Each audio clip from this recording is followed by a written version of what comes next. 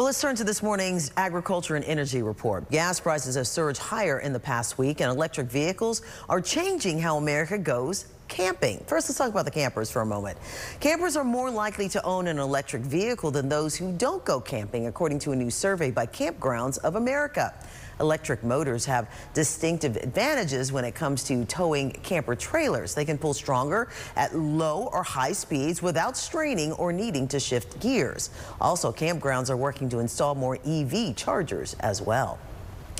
The Sustainable Green Team is one company working on a greener planet. In fact, the CEO, Tony Raynor, says their soil regeneration technology can even work to grow food in the Middle East.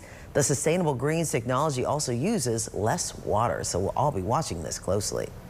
And let's talk about those gas prices again for a moment. They've surged higher this year, stressing households out when it comes to their budgets and complicating efforts to cool inflation. Since the beginning of the year, the average national price for a gallon of unleaded regular gas has jumped nearly 14%. That's an amount to an increase of more than 40 cents per gallon, according to AAA.